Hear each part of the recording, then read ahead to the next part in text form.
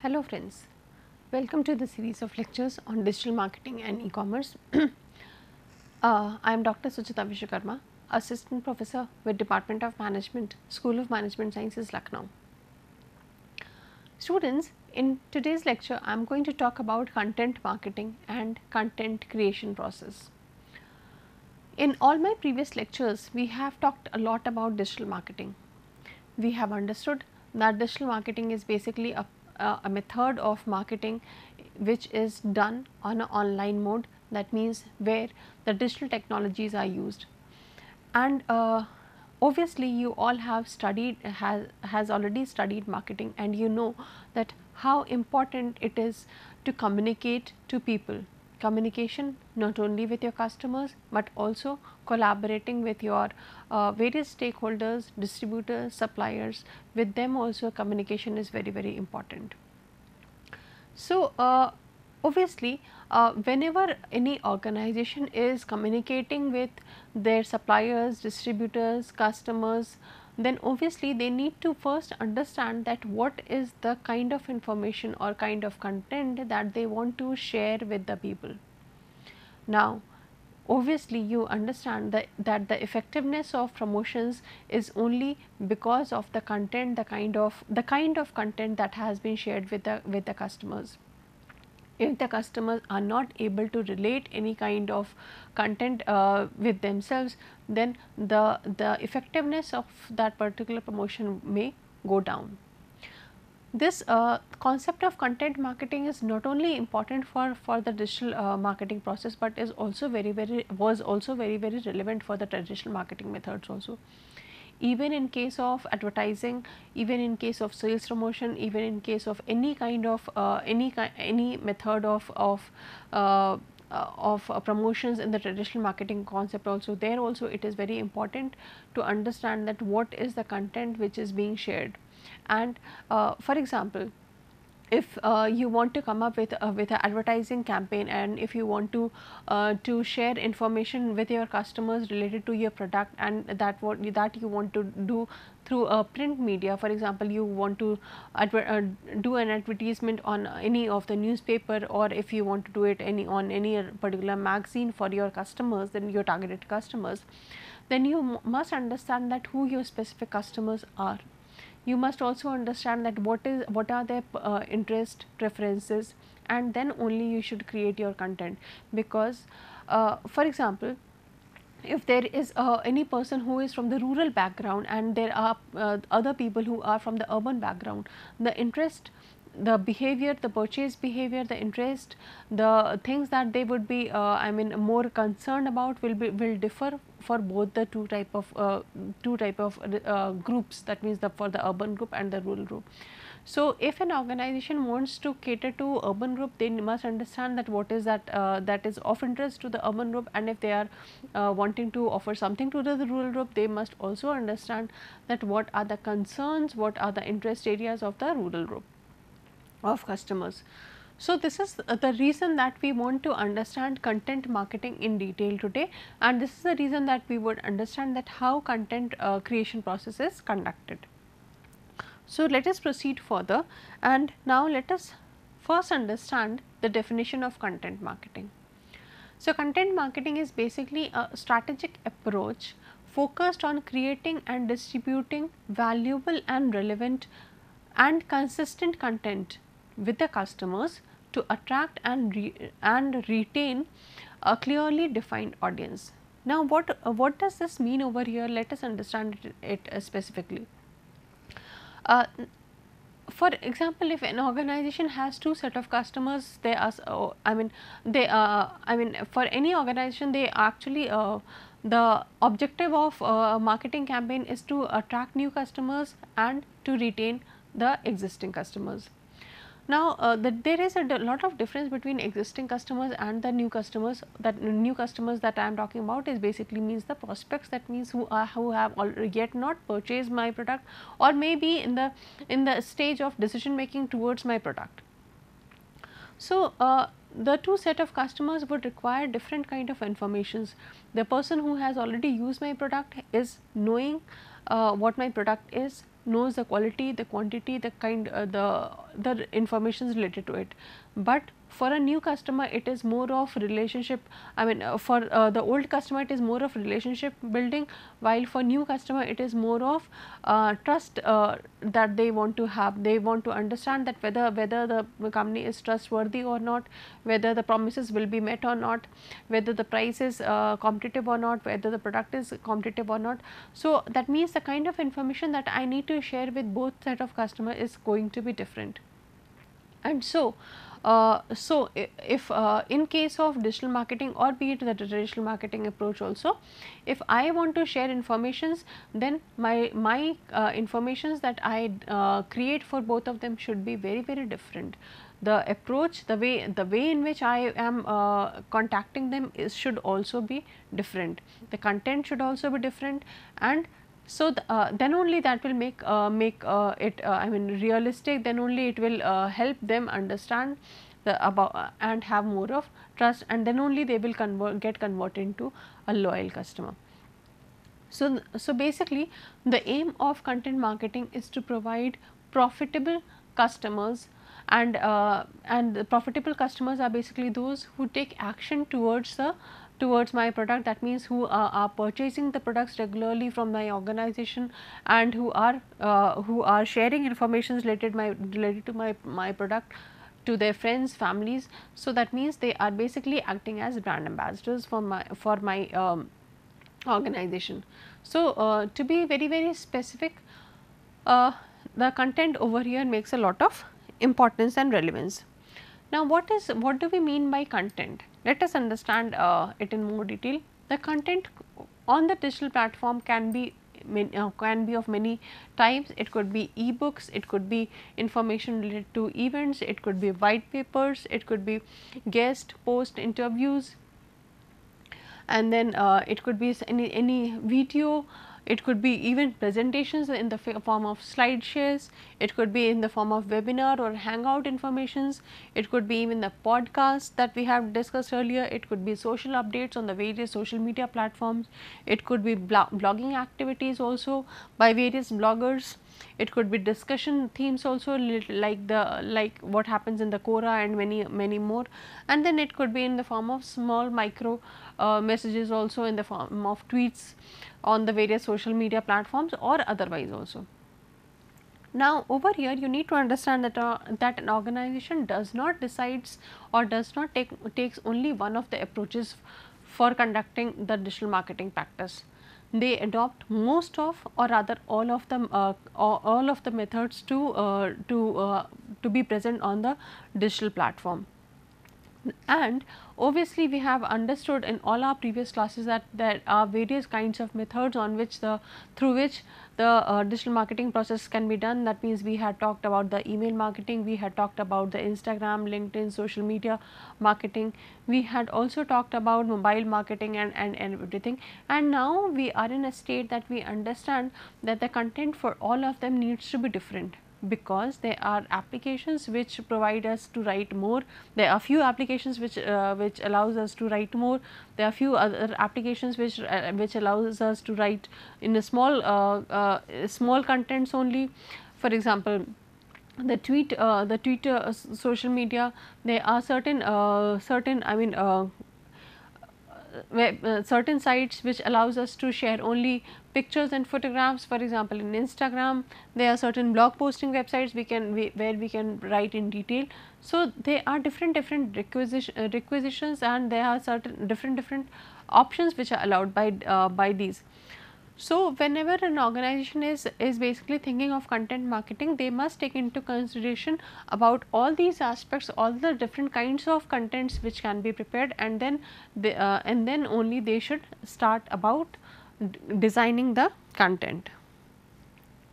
Now let us have a glimpse of that why content is important. According to the various studies done in the past, it has been seen that the content marketing brings in 3 times as many leads as traditional marketing and cost 62% less. That means, content marketing on digital platform is not only effective, but is helping more of lead conversions also. It has also been seen by small and medium business enterprises that those small and medium enterprise who use content marketing get 126% more leads than those who don't. That means this is again one option which is very much effective for even the smaller organizations.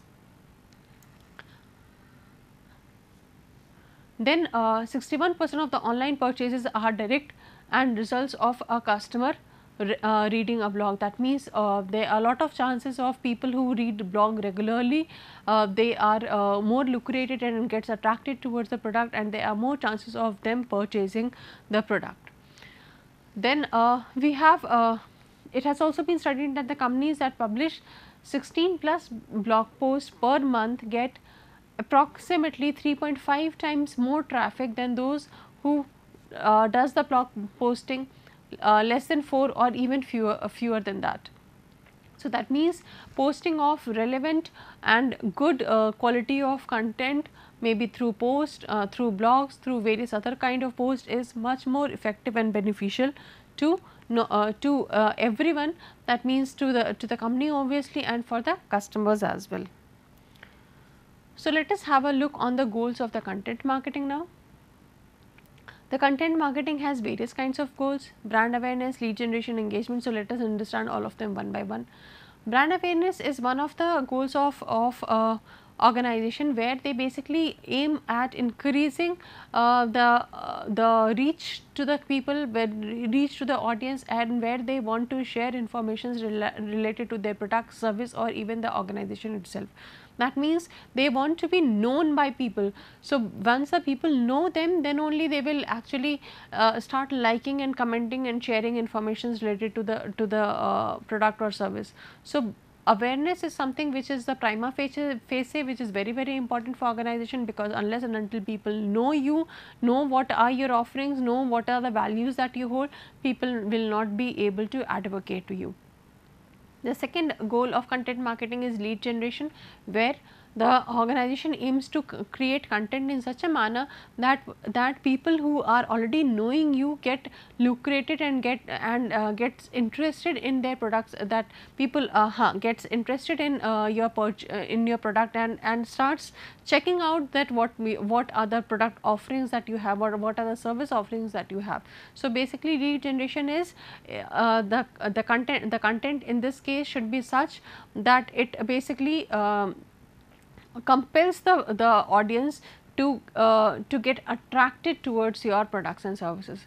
Then the content for engagement marketing is engagement is basically meant for keeping your customers busy and keeping your customers, forcing them to come to your website and again and checking on, not only checking on the various products and services, but also keeping them feel related to your website or your organization.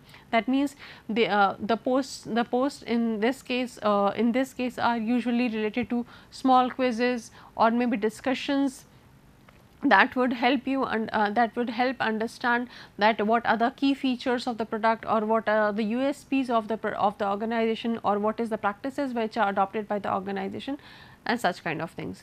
Then obviously the another goal could be increasing the sales. Over here the content should be somewhat which forces the audience or the visitors to take certain actions. It could be in the form of agreeing to subscriptions, or taking a purchase, or something like this. So, basically it is more of call to action kind of content.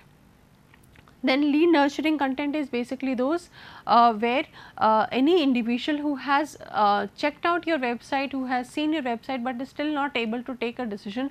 So, basically over here the content should be such that the audience is able to develop a kind of trust, and has feels that the product that they would purchase in future, if they purchase in future, would be of relevance to them. So, again this will be different from the earlier ones. Then customer retention and loyalty, again this is very important, because for any organization it is important to not only to acquire new customers, but also to retain the existing ones, because retaining existing ones is obviously less expensive in comparison to attracting new customers, and also helps build a more of customer lifetime value also. And these existing loyal customers act as I mean brand ambassadors for your, and can become a testimony for the new customers as well. Then customer evangelism also, this is also very important, where basically you focus that the content that is shared with you is being shared by the customers also. They feel that it is of use and importance to them. And then upselling and cross selling, that means you do not want to restrict your customers to purchase one product only, you want them to purchase products related to many different categories that of product that you are offering. So these are the various goals that an organization wants to achieve through proper effective content marketing. So for all of them, these are the various kind of content marketing mix. That means in all of them you can see, in the previous slide also I had talked about the various kind of content. Over here I am again showing it in a more elaborate manner, so that you can see and understand and also segregate the kind of kind of content that would be required in different stages.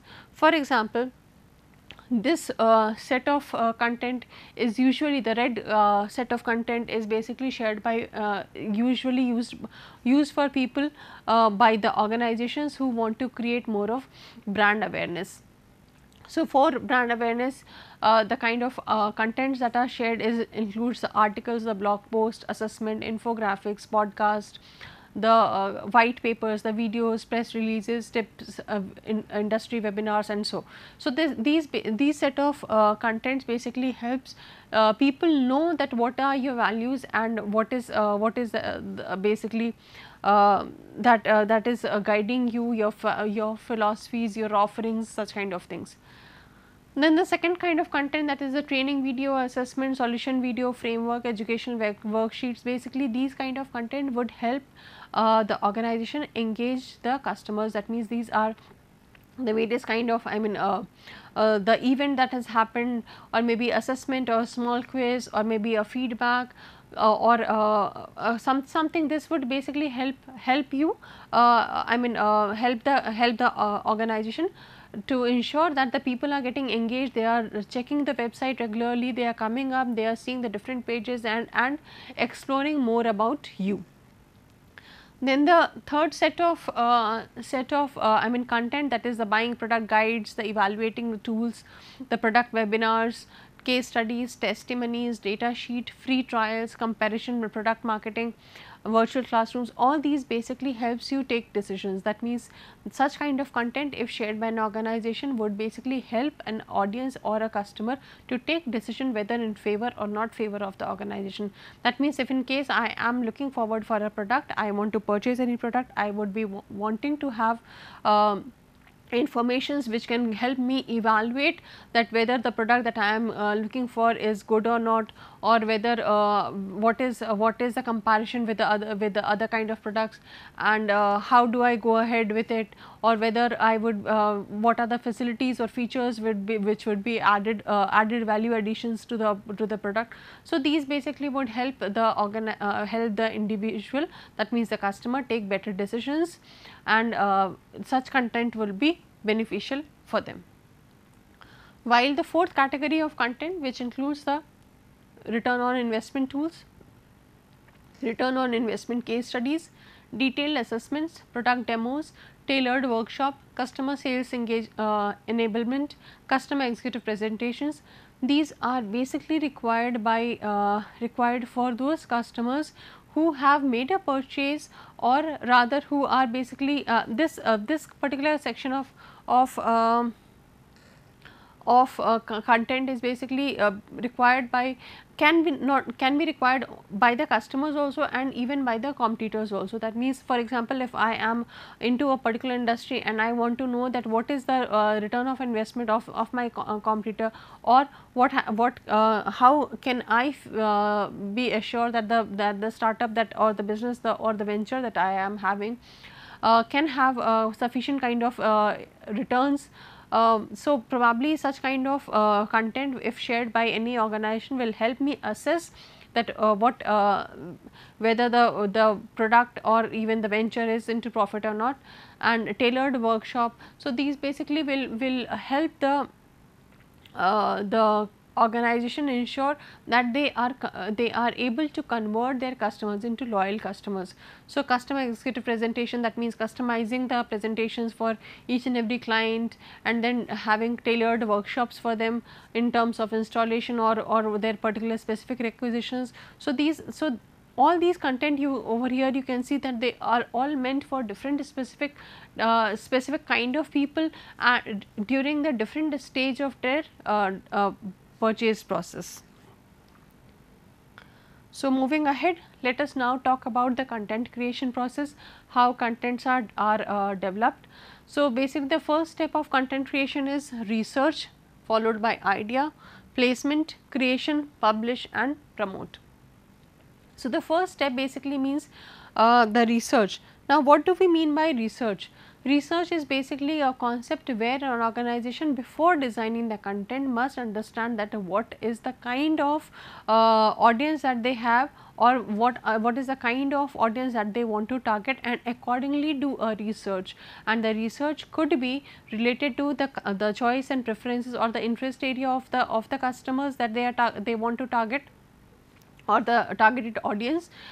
It could be also related to the keywords that they want to use, because obviously we have discussed in our previous lectures that the uses of keywords helps increase the SEO. So, that is again kind of research that they can do, or they can even research on what are the kind of contents which are shared by the competitors. So, basically content basically would help understand that what is the goal that I want to attain through content marketing, what is the who is the audience, what are their interests, and then align strategies according to it. So, basically over here you need to understand that researching is very important, because the research process will only help me gather lot of informations, help me gather informations related to what is the kind of content that I should create, and accordingly obviously the content development will completely depend upon. Then the second step of content creation is create, which basically means that now I am in a stage, since I have already done a research, now I am in a stage where I want to develop a content for myself and content for my targeted audience. So, in this particular stage I would try to collect informations that I want to inform to my customers. It could be related to the product, service, it could be related to brand, it could be related to logistic service, production process, it could be related to any of the USPs that I may have, the USPs of the the promoters, or whatever kind of thing. So, over here you need to understand that during the stage of creation you need to be very imaginative, you need to be very genuine, you need to be very creative, because and obviously because the usage of words, the usage of audios, videos, pictures all together will make a lot of difference. So, you need to understand that what is the way which will make it more effective by and through which will be very because we had discussed earlier also that in digital marketing the time period which is spent by an audience or a visitor is only 1 to 2 seconds.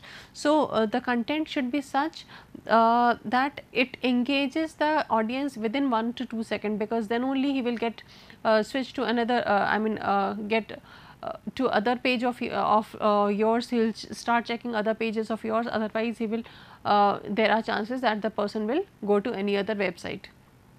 So, at this stage of content creation you should be very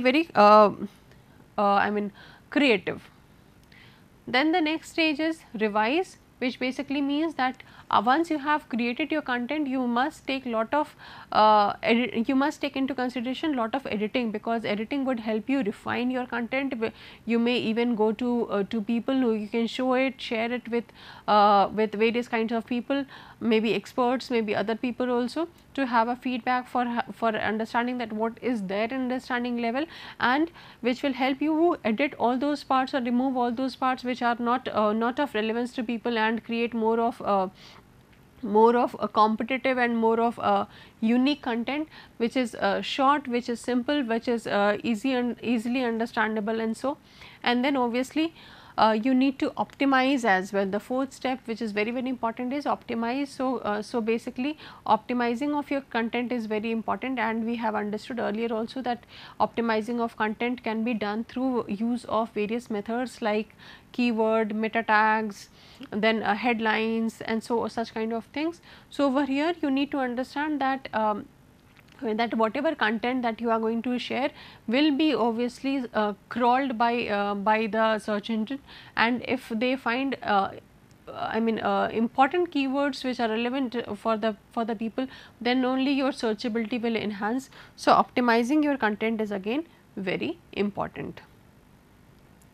So these are the various content creation tools. There are various other content creation tools also which may help you. Then there are a lot of people, third party organizations also, who are doing this for you, and there are various these tools, like for example the Jiffy, the Vidyard, Anchor, Make My Persona, SurveyMonkey. These are the various kinds of platforms which help you create different kind of content.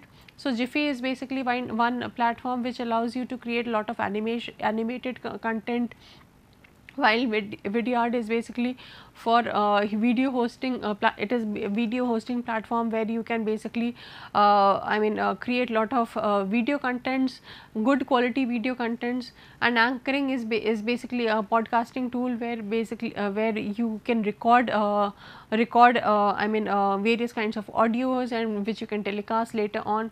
Then Make My Persona is basically for creating your own websites and such kind of things. SurveyMonkey is again another kind of tool which you can use for collecting feedback from people in the form of forms or surveys.